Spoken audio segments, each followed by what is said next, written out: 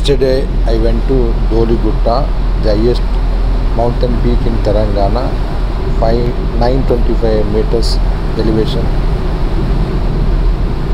In fact, I tried to go near to that, but it failed because there is a lot of changes in the road which will not allow the vehicle to go.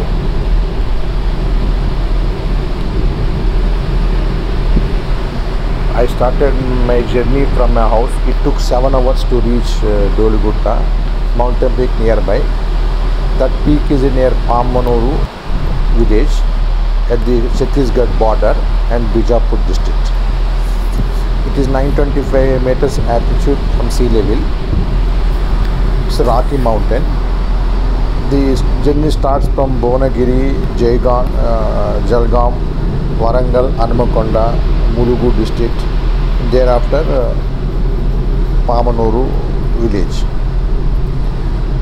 On the way we see Godavari river and a lot of lorries going for collecting the sand from the river bay and all those things. The journey was very good. We tried through Google and went there to Pamunuru. The vehicle stopped there. From there is no road. We have to walk for another 4 kilometers so that we reach near the base point of Doligutta. From there another 4 hours we have to trek. So 8 hours before we stopped because there is no other way. We can't walk for 4 hours in such a way that without vehicle. So 8 kilometers nearby we are at the Doligutta mountain peak. We felt happy though we could not reach there because we can see the village atmosphere, roads, culture and journey which has passed off very well. I went through my driver Vishal in his Maruti car. Journey took almost 7 hours including the tea breaks and lunch breaks. On return also we came with 1 hour less because of increasing the speed and the roads are very clear.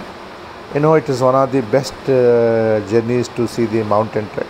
People who can walk for 4 kilometers, they can easily go there. From there they can see the base point of Doligutta easily from there. Because I could not go 4 kilometers, for me it is difficult to walk. Because there is no road, there is no vehicle to go there, we have to walk.